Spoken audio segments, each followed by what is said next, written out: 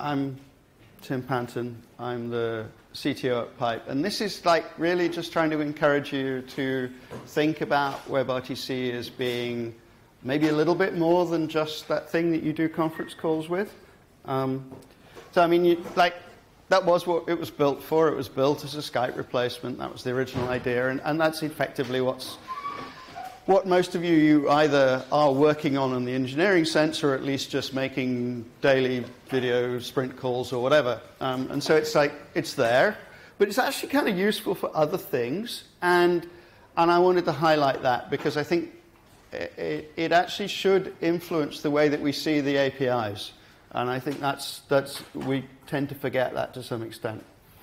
So here's a conference call, in action. It looks like a conference call, but actually I would argue that it sort of isn't, in that this is Meet Echo.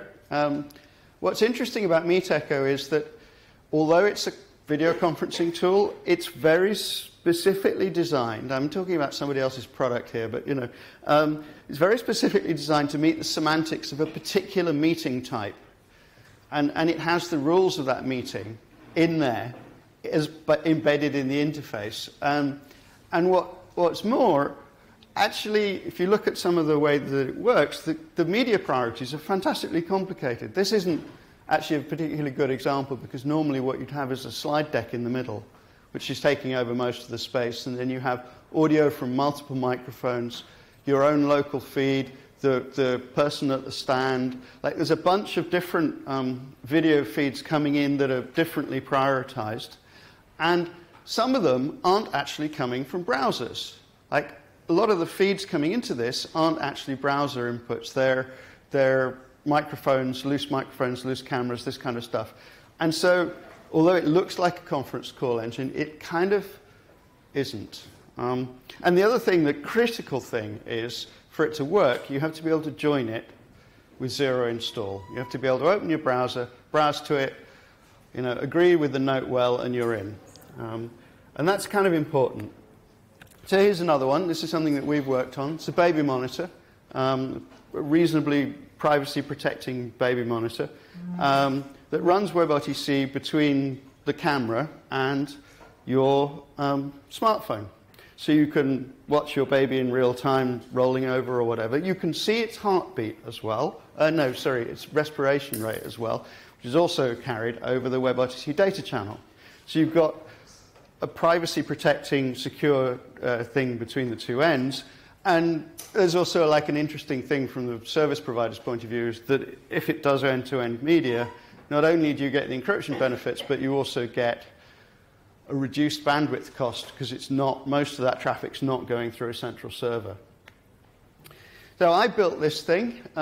It's another example of a thing that is WebRTC, but it isn't a conference call. I do a podcast with a friend. We interview people who are doing stuff that we think might tell us what's happening in the future. And it's audio only, and we wanted to make it so that we could interview these people really easily. So we just basically send them a link. They open a link to a WebRTC page, and that gets recorded automatically. And that conversation's got to be really easy to do. And so we did this. I built this thing in WebRTC. It's on GitHub, and the podcast is there as well, actually. But the critical thing was that it was mobile first. Both ends of this call are on mobile. There's no laptops involved. So we tend to think of WebRTC as a laptop tool, and it really isn't for a lot of use cases, I think. And this is the extreme example, which I bought this the other day. This is Google Stadia. This is a games engine, right? You can play your favorite big shoot-'em-up game in amazingly, in this case in 1080p, but it'll actually run in 4K as well. So this is the WebRTC internals from the Chrome browser on my old MacBook running Stadia. And actually the twitches in it are me flipping tabs to get this screen up. So actually it rock steady, 60 frames a second, 1080p, 25 megabits. of video streaming into my device. And there are a load of other interesting things about the way they do that. But the critical stuff is it's low latency, very high but controllable, manageable bit rate, and to make a playable game. And I think that's amazing that, you know, there's a WebRTC use case that I don't think any of us really predicted when we started this game. And there's the final thing I want to show you is the thing that I use almost every day, which is remote access to devices. So this, if it works, is remote access to a device that's sitting in my apartment in Berlin, which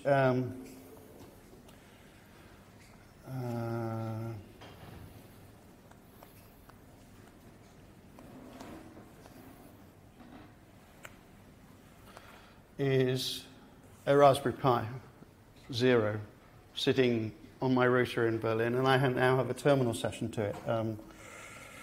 And what's really exciting about that is that it's sitting behind NAT, and it's not exposing any ports, but I can still log into it, because it's just going over the WebRTC data channel. So there's a kind of interesting attribute of WebRTC in that. So what have we learned? Basically, what we've learned is that WebRTC isn't just for video conferencing on laptops. That's not the only thing you can do with it. There are a lot of other interesting things you can do with it. It may be the original point, it may be the major use case, but I still think there's other things that we can do with it. The other thing that we've learned, or that I've learned in all of this, is that the W3C WebRTC API, aka SDP, is really not a good environment for doing development outside the telecoms world. I'm not even going to discuss whether it is inside the telecoms world, but I would say that every single one of those use cases has had to manipulate the SDP to get the behavior that they wanted. And the other thing that I didn't emphasize, but that is actually true of that lot, is that only one of those, well, so they're not running libWebRTC at both ends. Like, typically, if there's not a browser at both ends, the only one where there's a browser at both ends is actually my pod call. The rest of them, you have a browser at one end and you have a server running something that's RTC web, that runs the wire protocol, but doesn't run the API. So if you think about Meet Echo, that's not running libWebRTC at its end. The user is, but the other end isn't. And the same's true for the other devices, that you're running something where you're sharing a protocol, but not necessarily an implementation. And you're saying, like, what? There are other implementations of WebRTC? Well, yes, actually, there are. Thank you. There's a whole list here. It's in a variety of languages. I've written one in Java. Pyon's written one in Go. There's Meet Echo in C. There's one in Python. There's JavaScript. There's C#. These have got various different licenses. They're not all open source. They're not, they've got various different licenses. I don't actually know what GStream is written in, but it's there. And what this tells you is that if you write an open standard, so like, this isn't really about open software, this is about open standards, that if you write an open standard, then it means that other people can implement it, if it's a well-written standard. And it's proof that it is, because we've all done this. I want to run an interop session in Vancouver to try and get these people to prove that they can interop between each other and not just with libWebRTC. And I should add, I realized at the end, as I was putting these slides together, that there are other WebRTC engines out there. There's Asterisk and FreeSwitch. They're not really libraries, but they do talk the same wire protocol. So all of this, we ask ourselves, well, what is a good API? And the answer is, I have no idea, right? And what's absolutely for certain is the W3C doesn't know what a good API looks like for this, because they've had a couple of goes at it or more, and like the results are still unconvincing. The native library, the API is horrible. The libWebRTC library, the API is pretty hideous. And I wonder whether that's because we're framing the problem wrong. So when framing an API problem, it's always good to think about Albert Einstein. So Albert said, it should be as simple as possible, but no simpler. which is a really good dictum for APIs. So I thought a lot about our use cases that we'd seen, and what I realized was that actually people were using WebRTC effectively as a proxy. Like they had a local service that generated RTP or that monitored the baby's breathing and that gave data out over a WebSocket or whatever. And they just wanted to be able to kind of sprinkle the magic NAT traversal, encryption, all of those things into the browser-ness of WebRTC. They wanted to sprinkle that pixie dust onto their service and make it appear magically into a browser a long way away. And they didn't really want to kind of get into an API. They just wanted to kind of configure a proxy, basically. And so we ended up, and this took me 2 or 3 iterations to get to this point, the pipe agent, the pipe implementation of WebRTC, or RTC Web, is effectively a configurable proxy. You tell it what things you're allowed to proxy, and it does. And what does that look like? Well, so like an obvious one is RTP or RTSP. There are a lot of cameras out there that speak RTP. There are a lot of devices out there that do RTP. And what you can do is just like wrap it up in DTLSS RTP and push it out to the browser, and you get your video and your audio. There's some complexity about managing the encoder bit rates and stuff like that. But actually, it's sort of first approximation, pretty clear how to do that. The really easy one turns out, and this is funny, when we specified the data channel API in the browser, it looks exactly like the WebSocket API, which means that you can substitute one for the other, and the rest of the JavaScript doesn't notice, which is kind of funny. So what we do in pipe is we, instead of giving back when the page wants a WebSocket, thinks it wants a WebSocket, we give it back a proxied WebSocket, which is actually a data channel. So we create a data channel, connect back to the agent, and the agent then opens a local WebSocket to the service and then proxies the data between them. And amazingly, it works invisibly to most of the pages, which is kind of cool.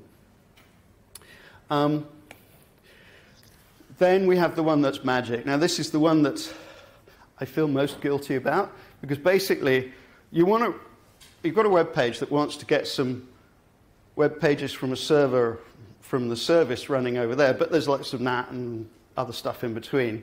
So basically, what you can do is you can do that over a data channel, and then with a little tricksiness of abusing the service worker API and abusing iframes, you can make the page not know. You can have a page that doesn't know that it has come from a data channel connection. You can like hide the fact that it's a data channel connection, and the page is completely unaware of how it got there, which is kind of cool, actually. So, what does this let us do?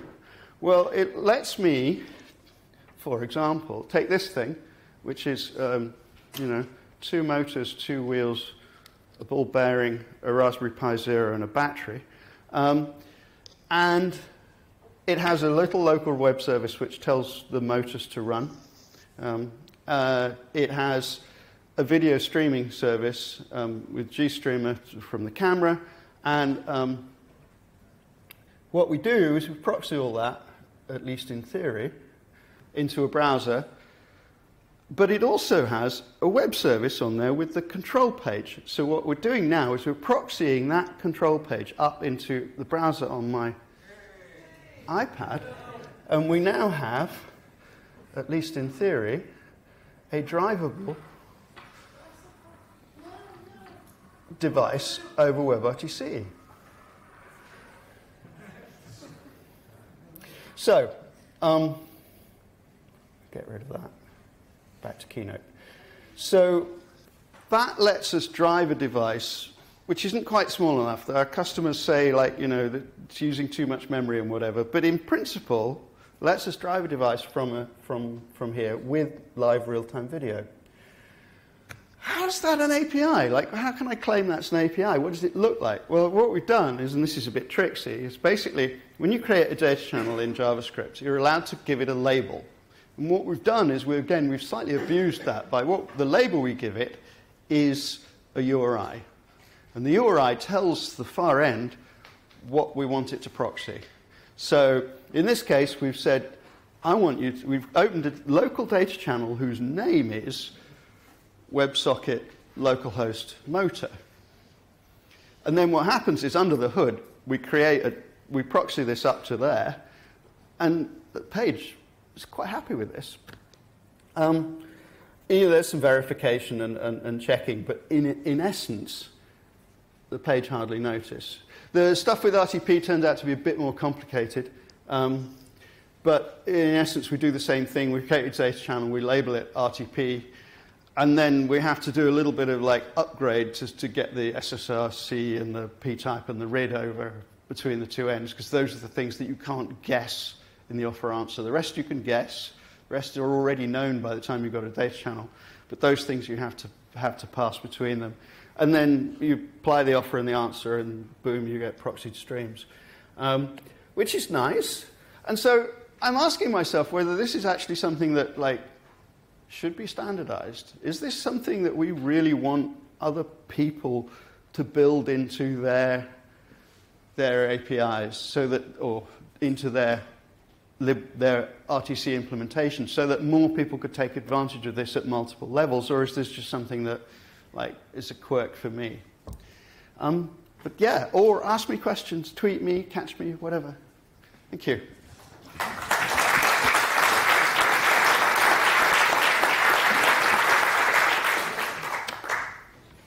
All right, wake up, everybody. No. We have 5 minutes for questions, so that should be plenty for some. Anyone? So anybody building robots? Anybody building, do you have entry cameras, doorbells? Those sorts of things are all candidates for this kind of trick, that you want to arrive, you want your user interface to arrive easily into a web page. That's kind of essentially the trick it does. But it could be, it could be big stuff. I'm playing with small toys, but presumably I suppose it could be a car or something larger. Questions?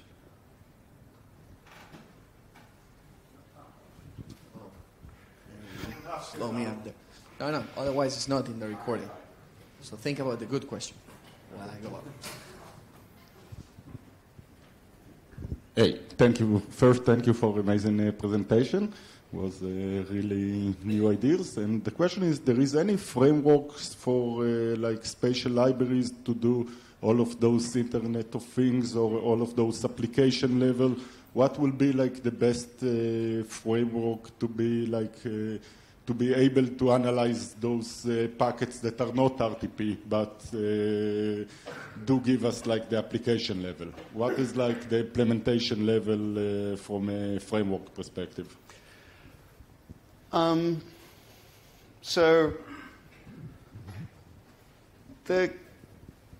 I think my answer is it doesn't matter. There's two questions there. There's one of which is generally how should you do it? And the answer is you do it with the engineers that you've got available, who've got the tools that they know how to write. You'll find a ton of embedded web servers out there. You'll find a ton of RTSP clients out there, and it's just a question of the ones that your engineering team feel comfortable with.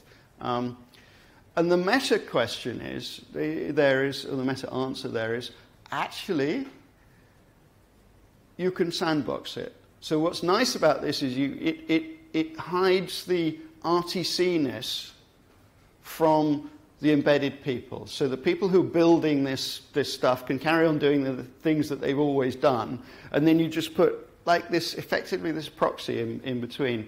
And the proxy knows everything it needs to know, and it doesn't interfere. So using those protocols as the gateways, and the answer to the question about what protocols, I think it's RTP. You might want something like SNMP, but I'm unsure about that. And in the extreme case, what you saw me do with the shell, is it's just a plain pipe. So it opens a pipe to a shell and talks to that. So like you can, I don't think you can call that a protocol, but that's the extreme back end of that. Did that answer the question? Okay.